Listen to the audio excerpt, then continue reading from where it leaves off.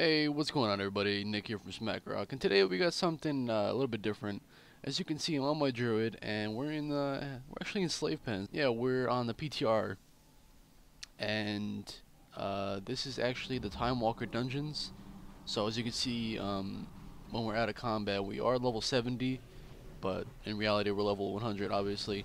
And basically, in this video, I wanted to just give you my impressions and what I think of the Time Walker dungeons. I only did one because PTR is kind of buggy sometimes and all that good stuff. But we're in slave pens and I'm healing, obviously, as you can see. And from the first like 10 minutes of the Time Walker dungeons, it was very easy. Um, it posed no threat to us. There's little to no challenge to it. The only thing that I see that could be used for this is gearing up your alts. Considering that it drops 660 blues, and the blues aren't all that great, but as you all know, you can all make crafted items and just upgrade them to, in 6.2 you're going to be able to upgrade them like 2 or 3 more times. So the 660 blues aren't the best, but I would say if you're hurting for gold and you really don't want to spend all that gold to make your crafted items, this would be the best thing for you.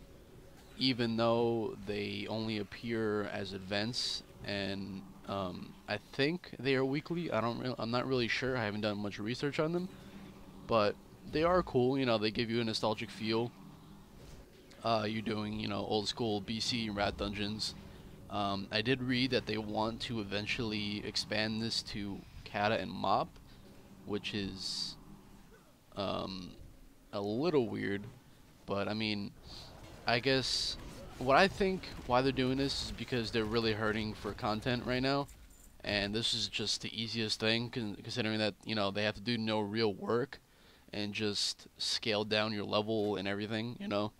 They don't really have to make all new dungeons and all that good stuff, so I think this is just a very um, lazy idea for Blizzard. I mean, it is cool, don't get me wrong, but I don't know, man.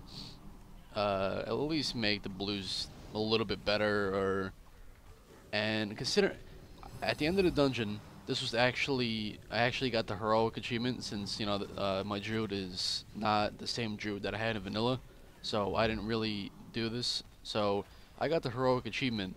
So I think if they actually made it heroic, so you got epics from it, or if they made a mythic version and you can get epics from it, I don't know.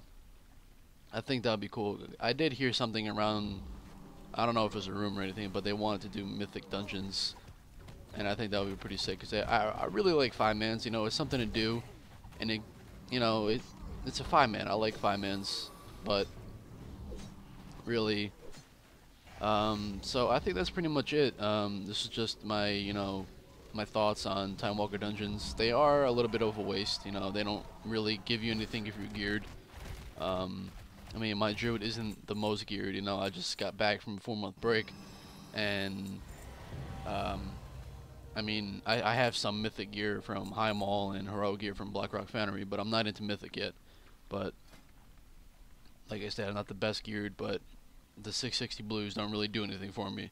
So if you want to see some more PTR stuff, let me know in the comments down below, and I'll see you guys in the next video. See you guys.